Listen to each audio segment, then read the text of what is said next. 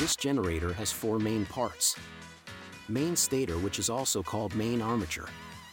Main rotor, which is also called main field. Exciter stator, which is also called exciter field. Exciter rotor, which is also called exciter armature. Opposite to main.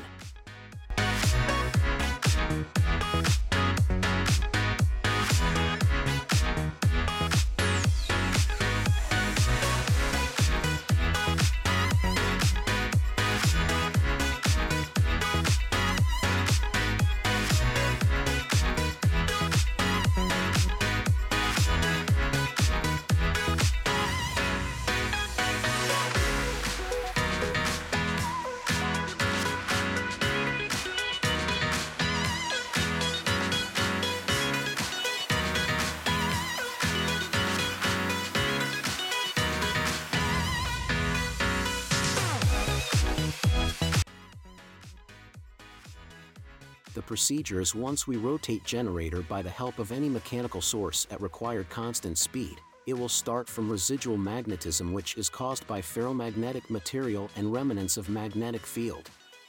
Because of this field inside the exciter stator, exciter rotor cuts this field and produces small amount of AC voltage, which will convert into DC by rotating rectifiers, which is mounted on exciter rotor.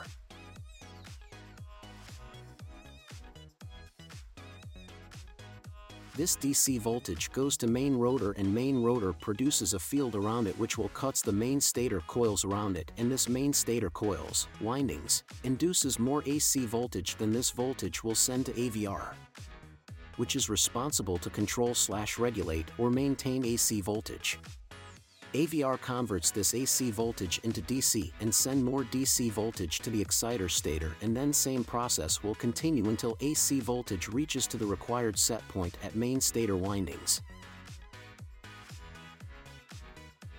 This is how modern generators are work. This generators also called brushless generators because no carbon brushes or slip rings are used in this process.